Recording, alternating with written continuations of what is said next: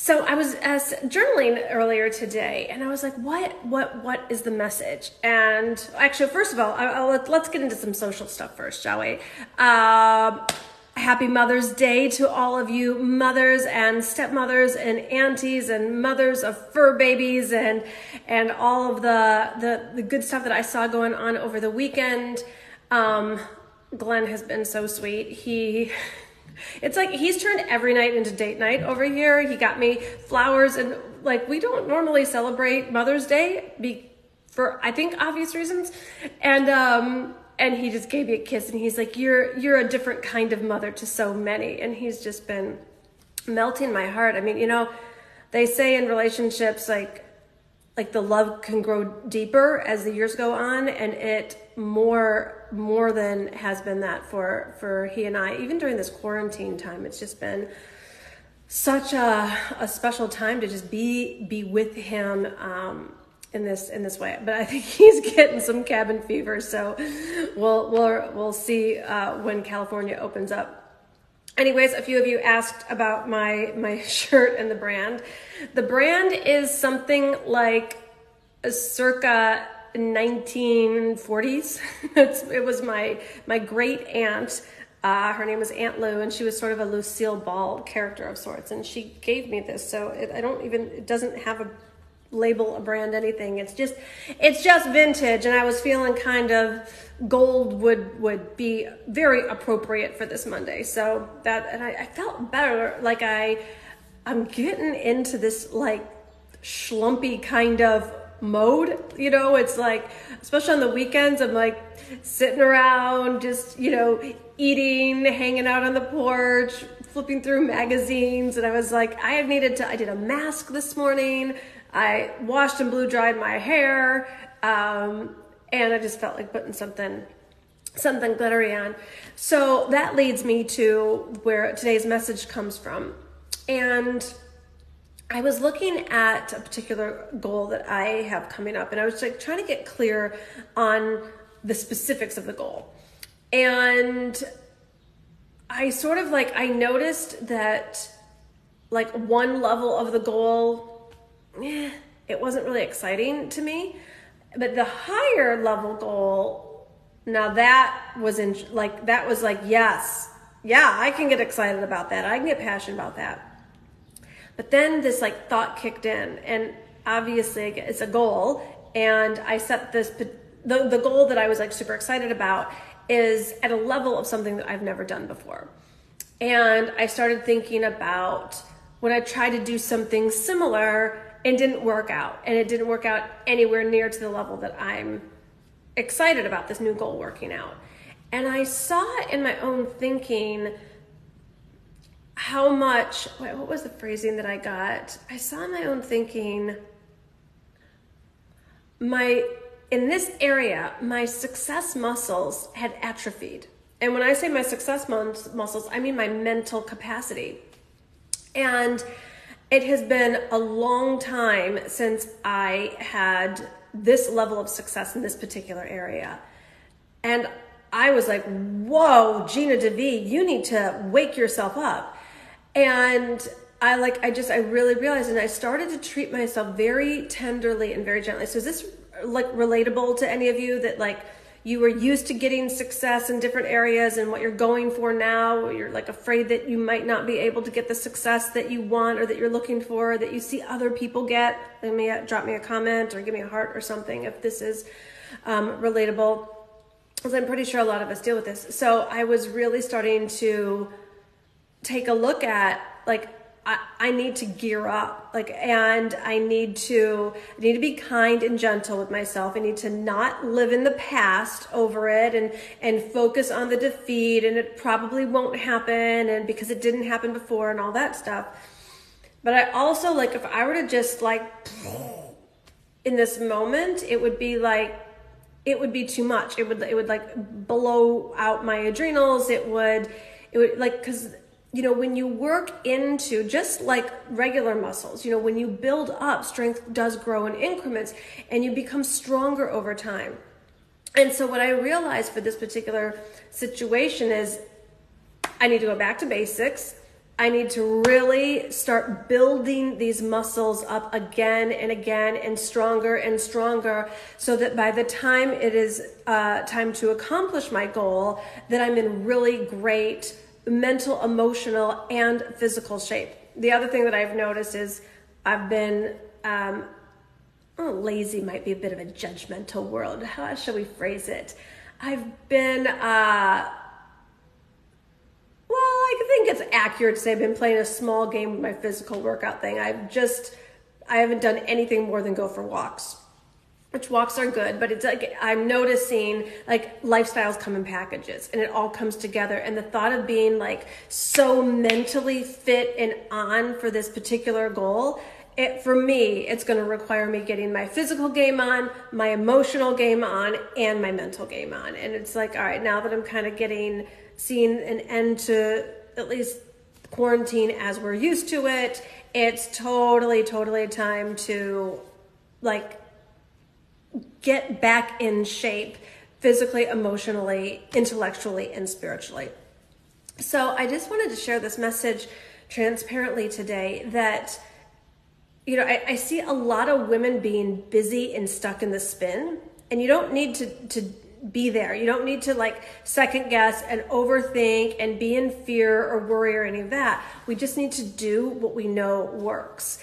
And it's not complex. All of the success principles, they're really actually quite simple.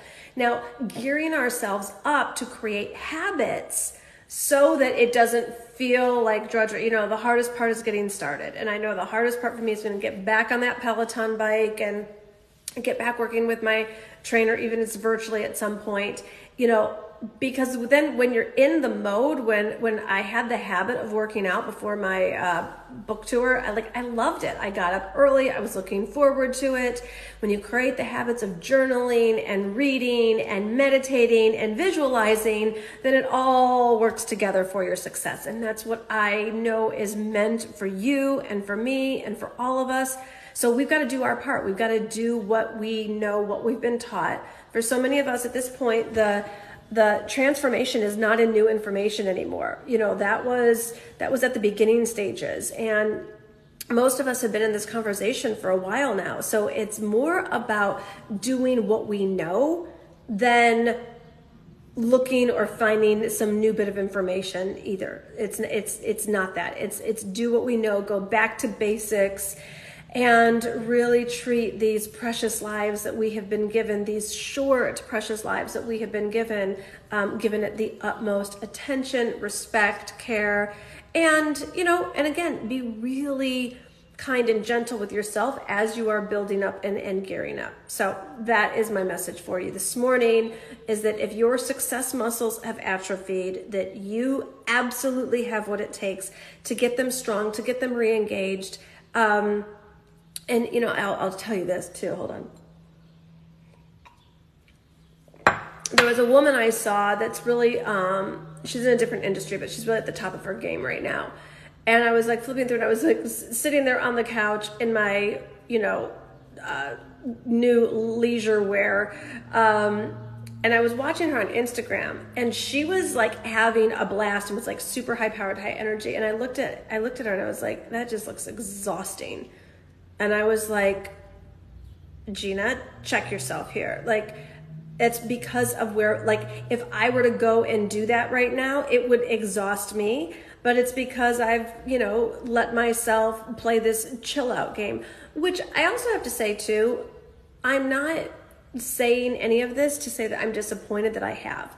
Spending these last couple of months at home, cooking and being chill and being in a different season, there have been all kinds of lessons and blessing and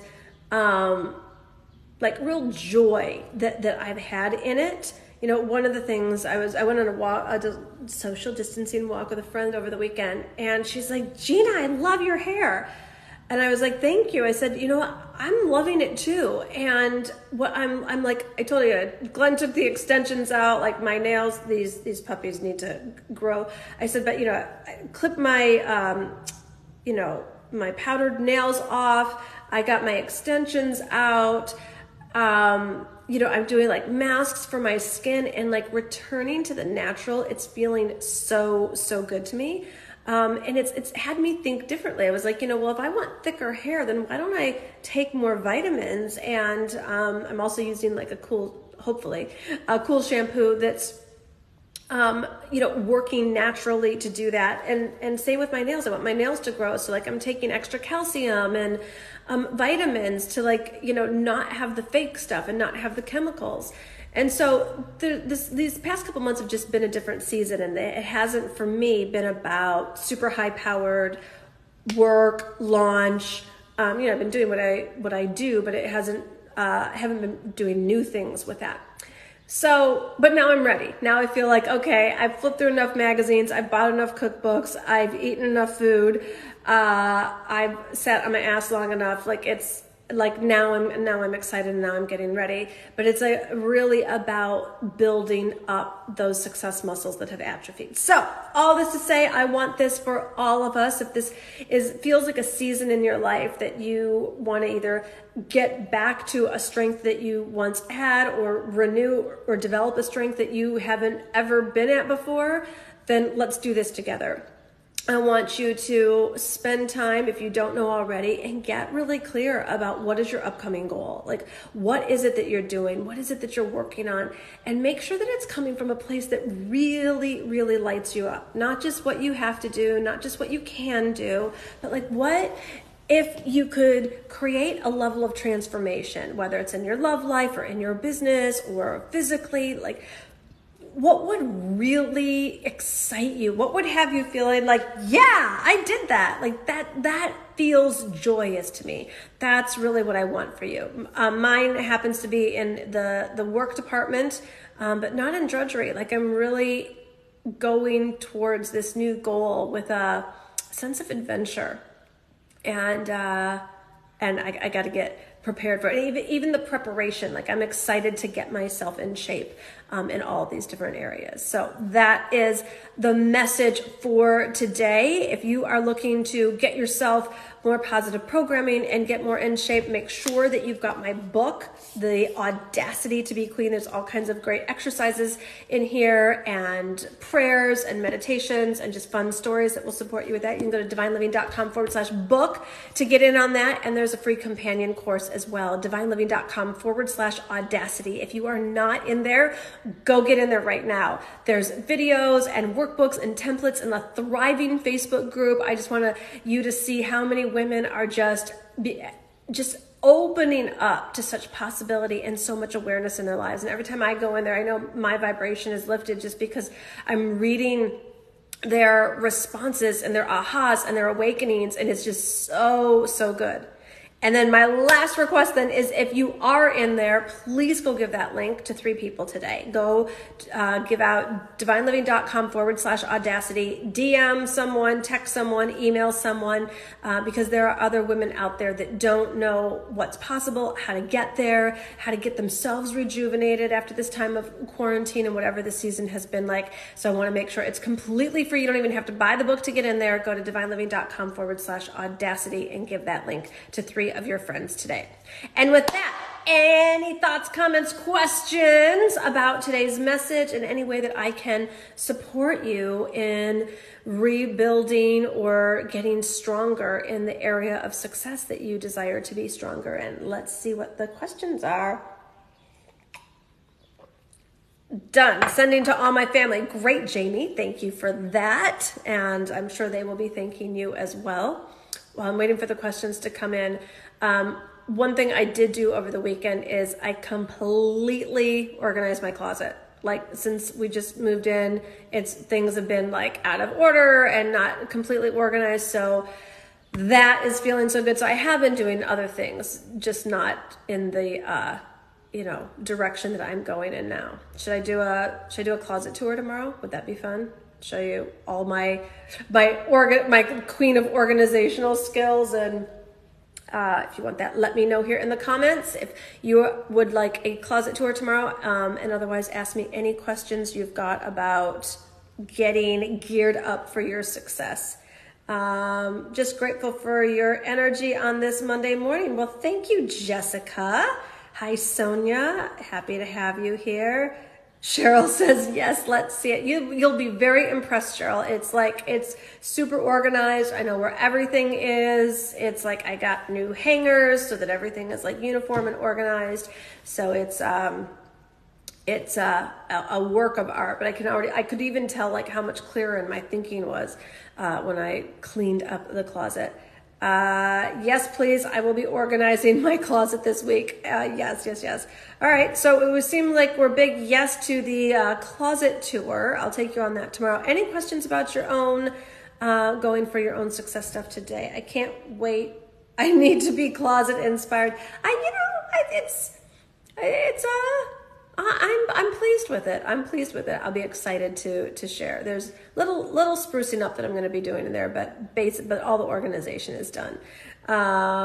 Closet cleaning is soul cleansing. It really, really is. And of course, I tried to get rid of a few things. I pulled out a handful of things. I'm not the best at actually getting rid of stuff because I tend to, as evidence today, recycle things that I don't necessarily wear that often. Queen Closet Inspo. Hey, Rachel. Oh my goodness. Yeah, well, I'm going to keep wearing capes if I keep eating from like the places that Glenn is like delivering from. Those deli sandwiches over the weekend and that he had Bloody Marys delivered to. I mean, the man is cracking me up. Jamie says, working on my Instagram game. What is your advice on posting? I'm not selling. Well, social media it's social. And I find that there's a lot that goes on to really genuinely create a relationship with your following. And so I would get on there right now, Jamie, and just really develop relationship, find whatever feels right to you in terms of your content. I'd map it out. This structure is working really well for me. Like I'm enjoying coming on here every day at 10 o'clock Pacific. And then of course we've got our posts and our stories and then we repurpose what goes on here as well. So you need to find out like what's going to really excite you in a sustainable way. And that is really the key. And then it's build relationship. In terms of selling, yes, but sparingly. It's like when I come out with some of my new stuff, I'm going to be sharing it with all of you and, happily and unapologetically. But you can see, I mean, other than my book, I'm not really saying buy my stuff right now. I've got a lot free things like the course, the Audacity to Be Queen companion course. So I am guiding people to come and join that for free, where we're we're like in relationship building mode. Like this is about, we're all in this global pandemic time together. We're in this together. We're having live conversations together. We're also still moving our lives and businesses forward. So for me, something that I've really enjoyed more than ever in these past couple of months with social media are the relationships. Like, when I go to the Audacity to Be Queen course and like seeing their ahas, seeing their wins, like there was one woman that posted in there today, hold please, because I don't get to I do wish there was oh, you know what? We actually should start doing that. If you've got a question, click to be on it. And why am I sitting here not talking to myself? I know you're there, but I mean my voice is the only one that can be heard. If you want to hey, Jamie, ask to join this thing. Can people do that, Kendall? And then I can actually go back and forth. And then when you come on, then I can take a sip of my coffee and it not be silence. Let's see if Jamie can request to join this. I don't know if you have to do it just at the beginning or if you can do it now. Kendall said she can. So Jamie, ask to join my live. Oh, Jamie, you got to go out. You need to go out and come back in because it only does it at the beginning. Okay, cool. Thank you, Kendall. What was I saying? Oh, so Oh, but in that group, that's right. In the Audacity to Be Queen group. So I was reading this morning with my coffee that there is a woman, she wasn't in our community before. She went to Miami for a girls' trip, had gone through a breakup, and saw my book in the airport and checked it out, and then I guess I'm assuming started following me on Instagram, and then ended up joining the companion course. Anyways, she's sharing this beautiful story and all these awarenesses, and it like genuinely lights my heart. This isn't anything about selling, but this is what I mean about relationship building. It's like, thank you all for with the comments about how Jamie can get out and come back in. So it's really about the relationship building. Then when I come out with what there we go.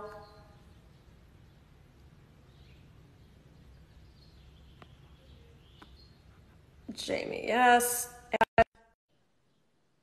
We're waiting for Jamie. Oh my goodness, it's gonna be so much more fun.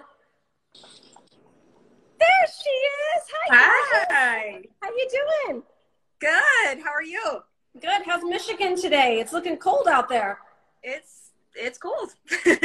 Michigan is cold. You're not missing much. Got it. Well, California actually got a little cooler today too, but not that cold.